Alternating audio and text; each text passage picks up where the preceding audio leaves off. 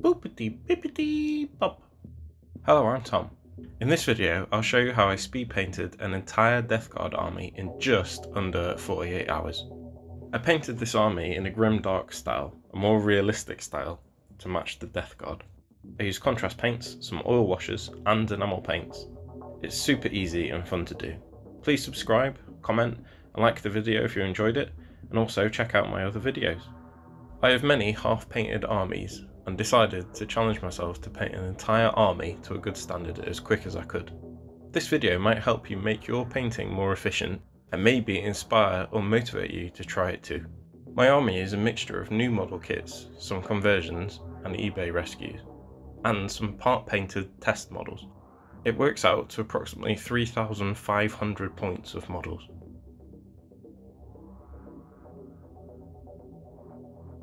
Where I had duplicate models, I kit bashed them with different heads and parts from the Age of Sigmar Putrid Blight Kings kit to make them differ slightly. I painted 3 Plague Burst Crawlers, 3 Bloat Drones, 3 Blight Haulers, 3 Demon Princes, 2 Plague Surgeons, a load of Contagion, Typhus, Noxious Blightbringer, Talisman, Putrefier, 13 Blight Lords, 20 Plague Marines and 2 Death Rat.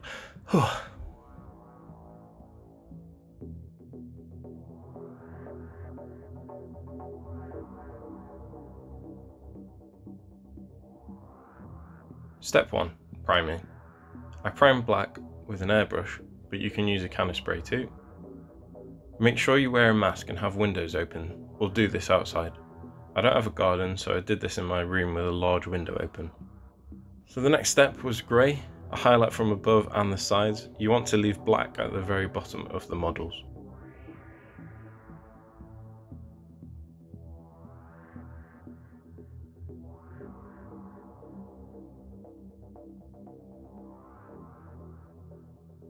The worst thing about this project was that I sneezed in my mask when priming. Not cool.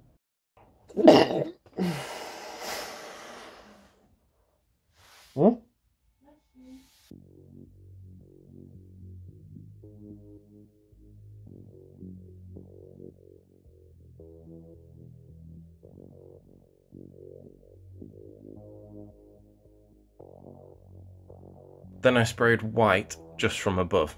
This is called a zenithal highlight, which means where the sun or light source would cast shadows on the model.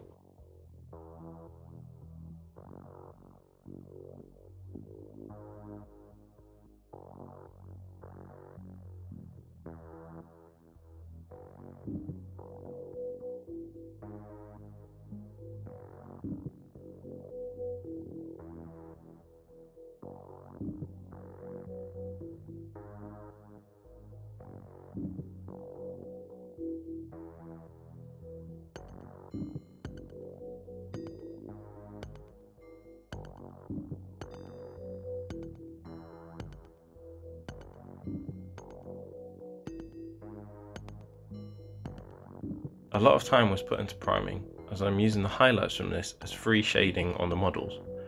The priming layer will be showing through at the end.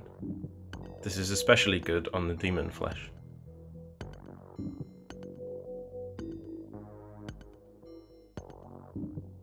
Priming all the models took me an hour.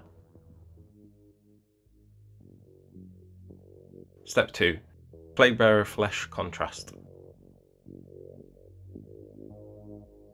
All the capes, hoods, shoulder tassels and some zombie heads were painted with this. It took 30 minutes and I did 2 coats.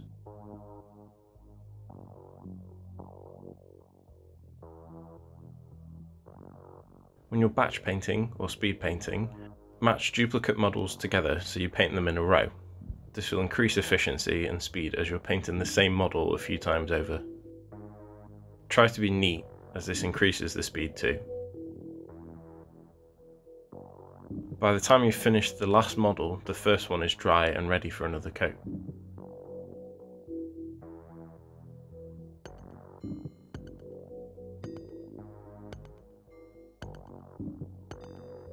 Step 3.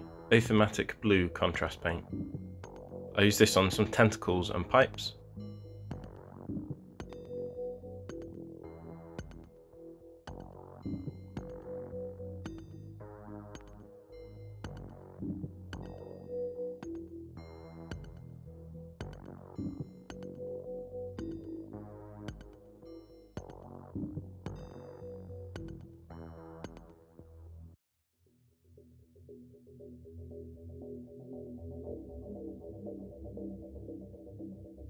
Step 4. Volupus Pink. I use this on the demon flesh and tentacles.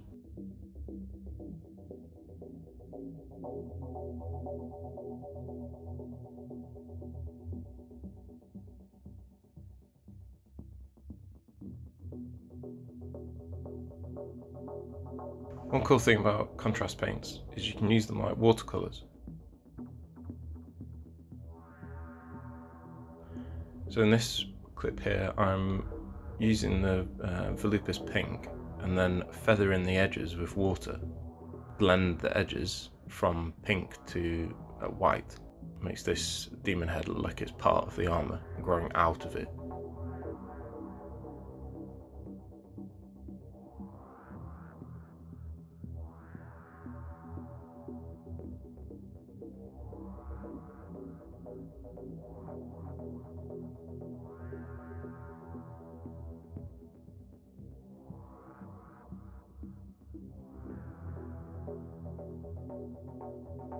For the flesh, I did a mix of 3:1 water to Volupus Pink.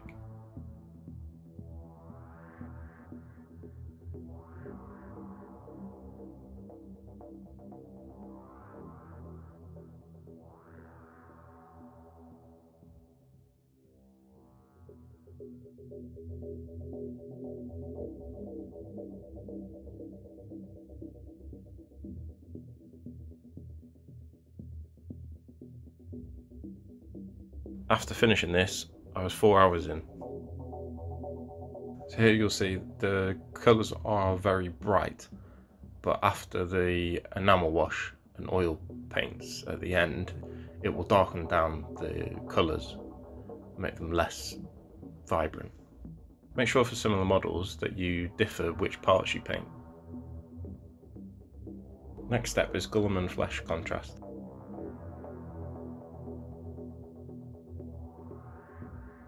I use this on the zombie heads and some of the pipes.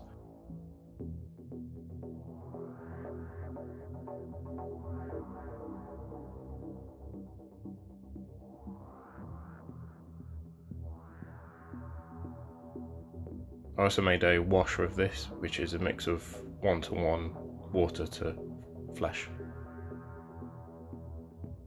I use this to paint all the skin.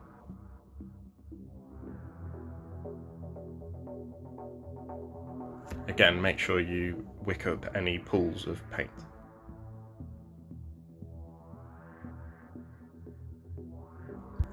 I also use this to paint all the maggots. I was 6 hours into my speed paint. Next step, contrast skeleton horde.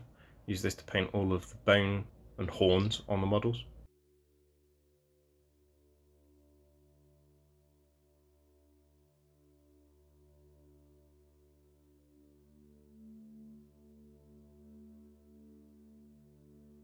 Also used it to paint all the hives, any skulls and bone parts.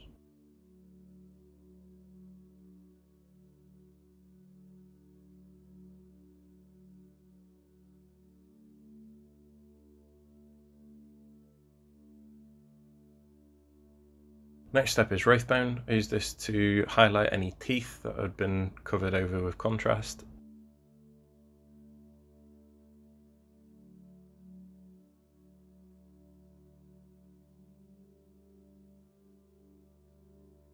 Which I then used the skeleton horde on. I also used the Wraithbone to highlight any like warts or growths.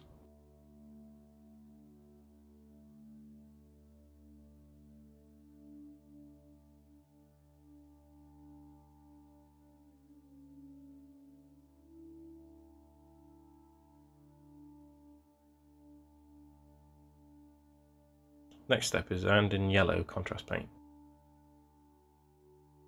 After basing the warts and growths and pustules in Wraithbone, I went over these with the yellow.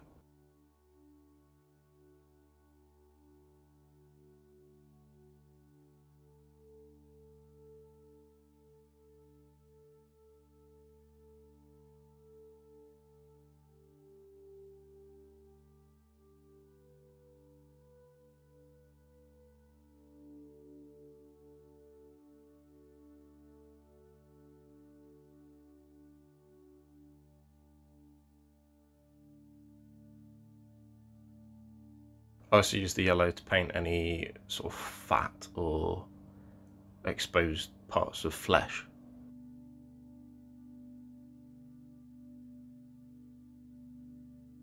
Then I use Contrast Grunter Fur to paint any wood parts.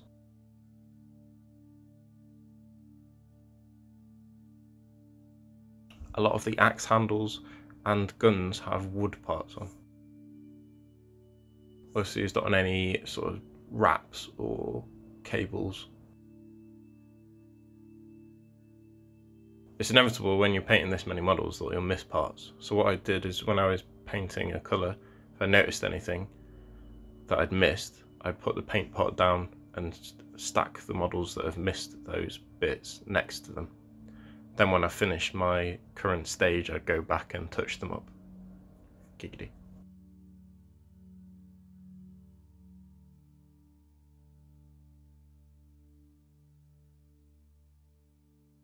Next step, Evil Sun Scarlet. This is a really bright red, which I used for the cabling on the models.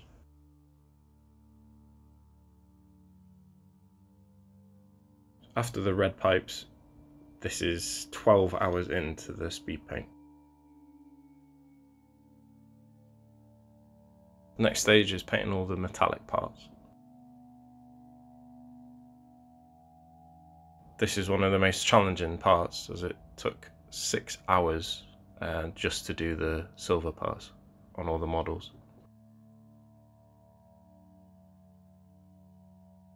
I'd suggest listening to music or an audiobook or something while you're doing this, because it can get very boring, but well worth the effort.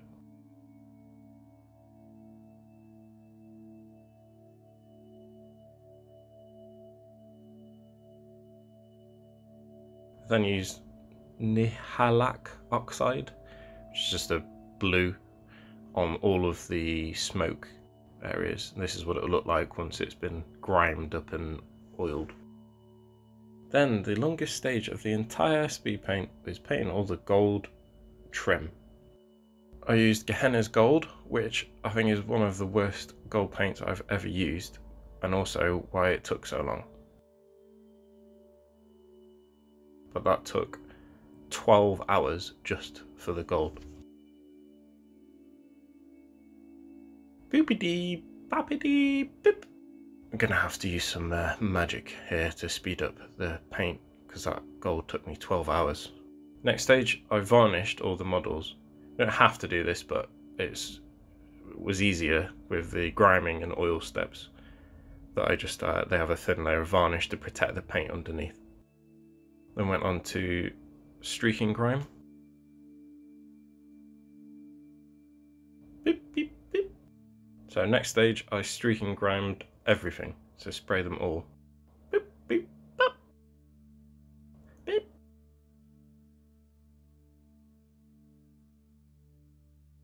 So I airbrushed all this on, but you can paint it on. I in fact did a test of just using a paintbrush. It took longer obviously, but I'm going for speed here. Then what we do is use white spirit to remove the grime. Make sure you wear a mask again. All you do is dab on the spirits gently, and it wicks away and eats at some of the grime and pulls it away. I'm not rubbing on hard here.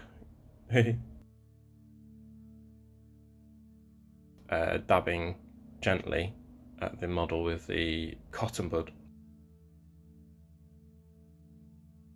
It leaves behind some dirt in all the cracks and gives it a grim look.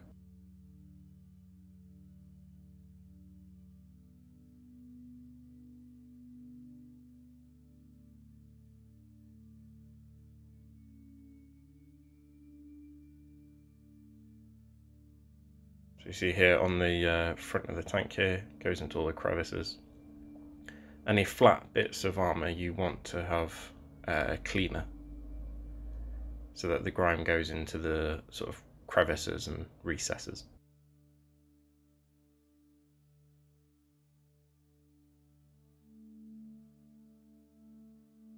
I also varied this between models, so on some vehicles I left more grime on, and on others I took more off.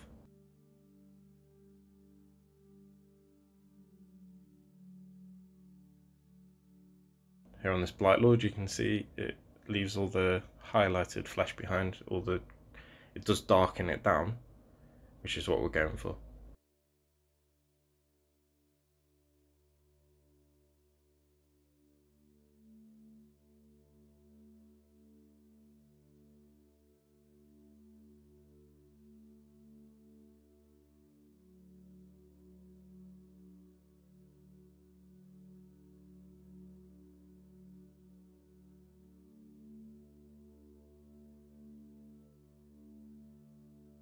Then we use rust streaks from AK Interactive. So this stuff is an enamel paint, so you put it on where you want rust. It's really easy to use. So do streaks with your brush if you want, or you can just dab it on.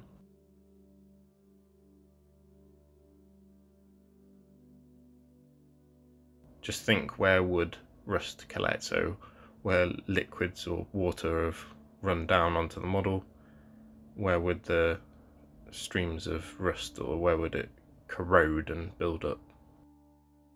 And again, try and alternate it where you do this on each model. So after you've covered it in rust streaks,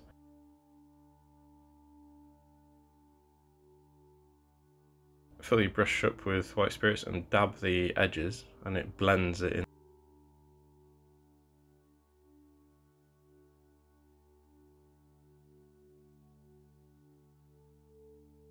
And then you can pull the brush down and it streaks the enamel downwards and cleans away some of the excess. This is what you're wanting. Again, imagine where where gravity would take in effect.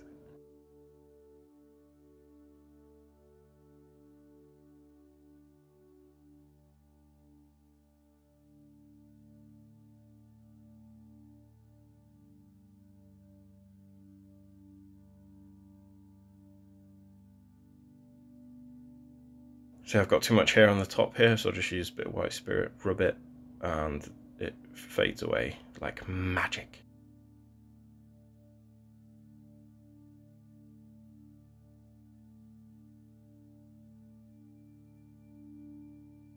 This is what it looked like when it's finished.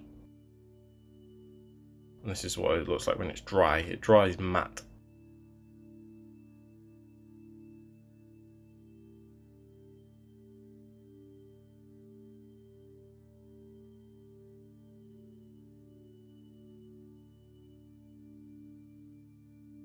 So some areas go heavy with it, some lighter. Next stage, I use some oil paint, and make sure you got the Artist one. It's got like stronger pigments and is better for oil wash. And this is how easy it is to make an oil wash. Just a bit of oil and some white spirit. I put 3 syringefuls in.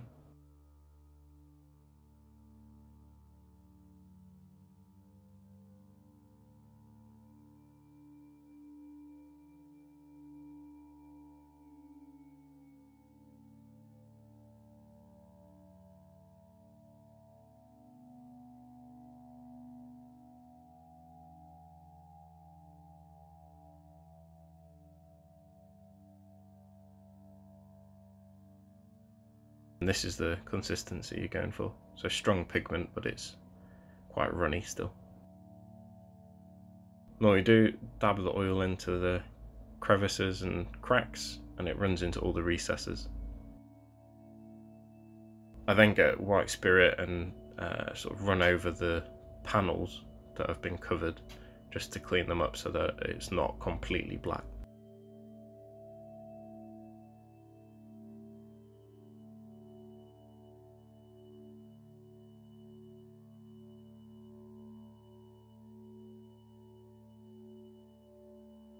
Abtalung 502 copper oxide. It's like a verdigris oil paint.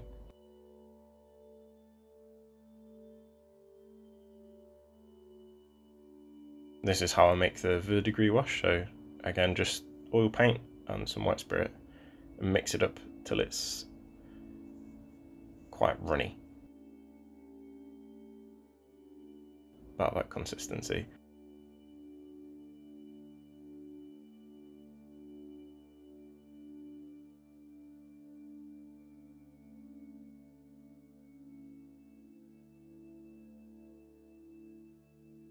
Particularly aim for areas that have the gold on.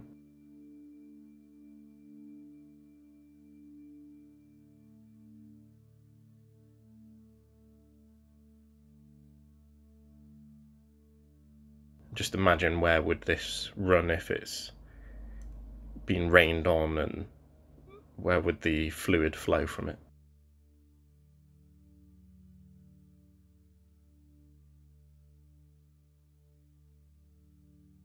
You can then use the oil paint straight from the tube. Just dab a little bit on where you want the blue to start. Wet your brush with white spirits and just streak it down like this. And again, if you've got too much, just wet your brush again and go back until it's removed as much as you like.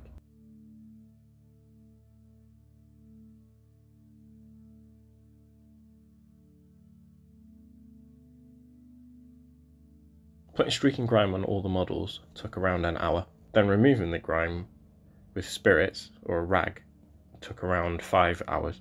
The rust wash, verdigris and black oil wash took around 10 hours, bringing me up to 46 hours into the speed paint. So I only had 2 hours left to finish them. So final stage, I decided to do a purple pink plasma glow on all of the coils and eye lenses. So I used Genestealer purple and Emperor's Children. Base the part you want to glow in purple.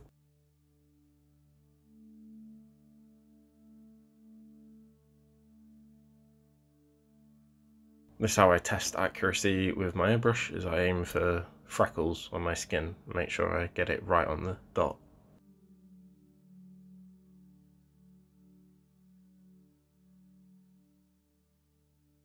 So I sprayed the purple around the coils with a bit of overspray, like on the model here, on the plasma here, it goes onto the armour.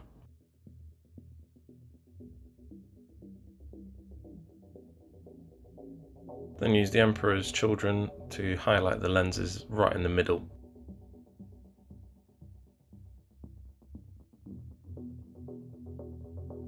I think this contrasts nicely with the grim look.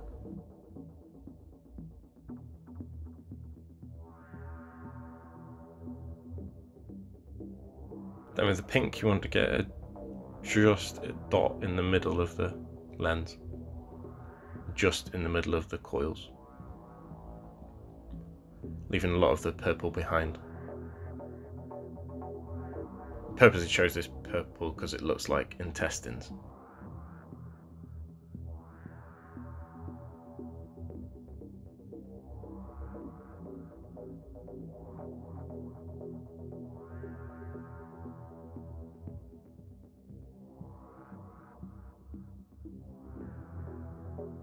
Then get white, and I highlighted the lenses with a dot in the top right of each one.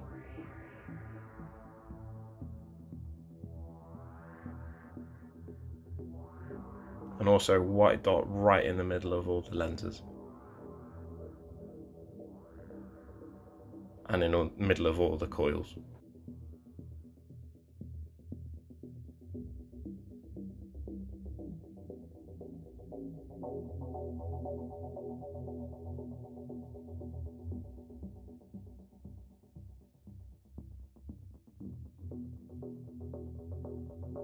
Then I highlighted the coils with Caribou Crimson, just go around all the edges, give it a recess wash. And that's all the plasma glow done.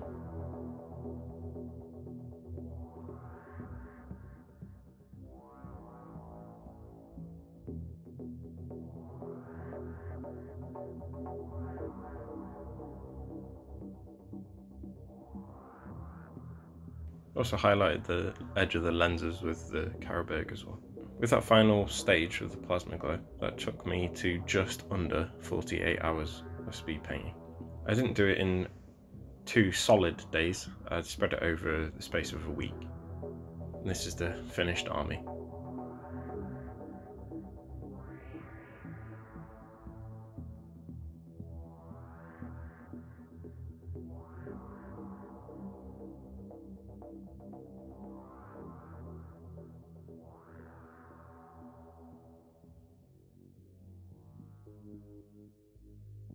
Do you think this will motivate you to paint your own army?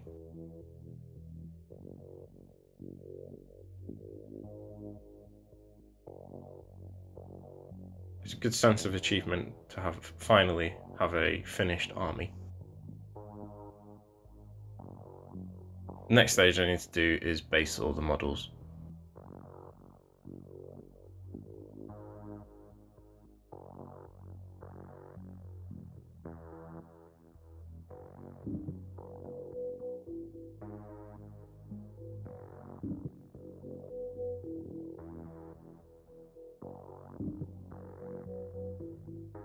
One thing I learned from the speed paint is how to be efficient. So as I said, painting similar models together really sped the whole process up. If you come across anything you've missed, just carry on with the step you're on and move on to the finished models after. Just pile all the ones together that you've missed and come back to them.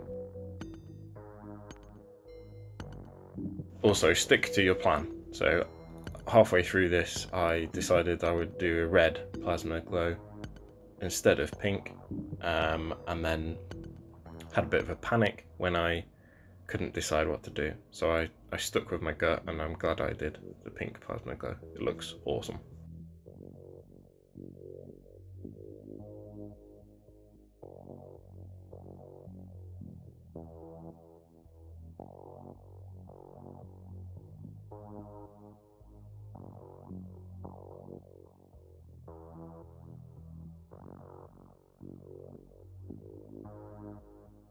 Here's my demon printers.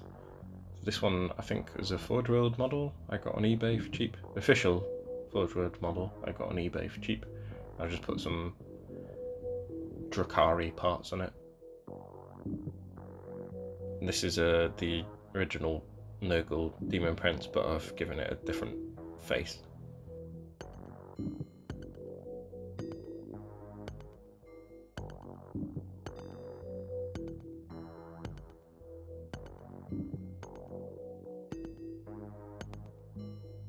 I said comment if you've got any suggestions on how you think you make it more efficient, or if you've done anything like this yourself, please leave a comment.